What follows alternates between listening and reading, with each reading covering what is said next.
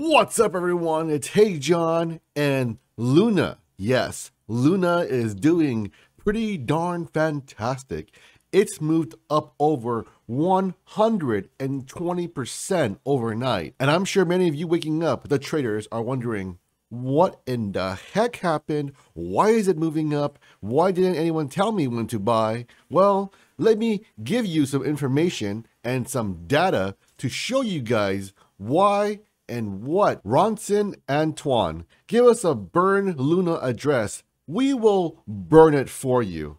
Do Kwon happily obliges and says, here you go. So we can see now that Do Kwon has given everyone a burn address. It could just be any wallet he made up, and that's fine. This is where all of the Terra Lunas will go. And currently we're seeing people actually burning, as in giving away their Terra Luna monies to this burn wallet. This is fantastic because this tells you that people are starting to believe in the Terra Luna project. We're seeing people throwing in $100, $200, whatever it may be, and that can equate to millions of Luna. The reason why this is fantastic is because Terra Luna 2.0, it's going to be a community-driven protocol, as in the community owns the protocol. There will be no more LFG where they can dictate and control everything, because as you know, there will be no more UST, so there isn't a need for it. But what is important here is that even though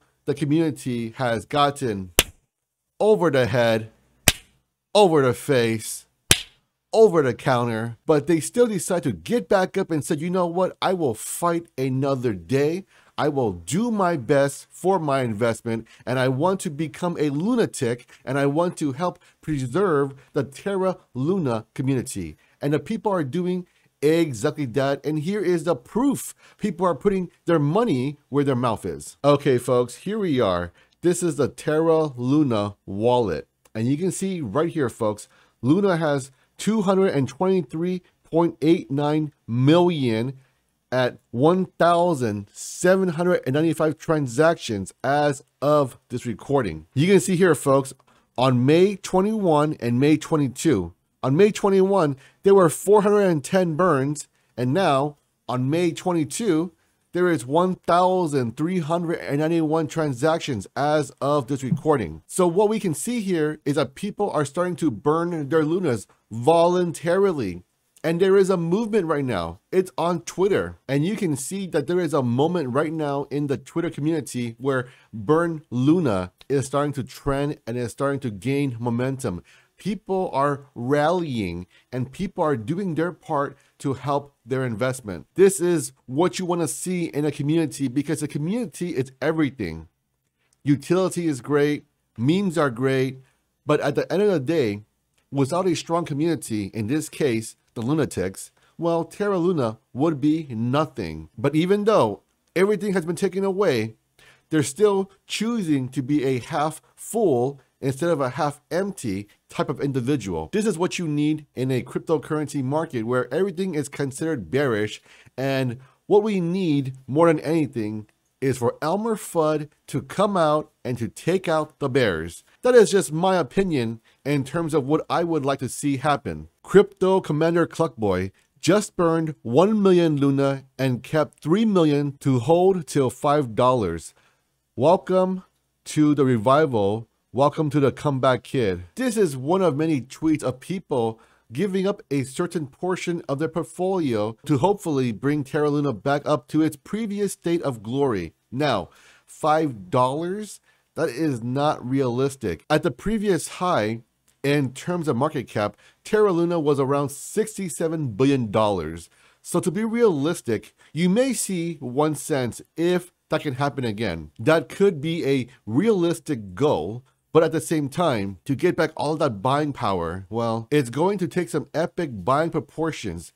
I would say even biblical proportions. Simply put, Terra Luna has lost a lot of trust with the community, and as it should, right?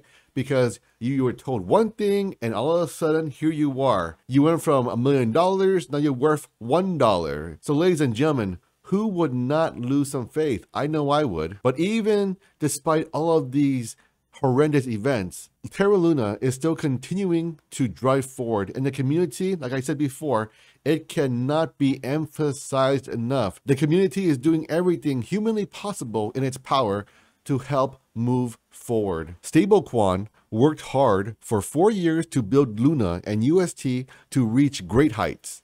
Let's not get angry at the guy when we were all happy when Luna reached over $100 per token. Mistakes happen, but he is a good man and committed to the community. I would agree with his sentiment, and you have to understand that even though Do Kwon could be a little bit, I would say, forward in terms of his confidence, there is nothing wrong with that, in my opinion. Someone being confident and just saying, hey, this and that, that's fine. But of course, some of the things he said, it did not age well, simply put.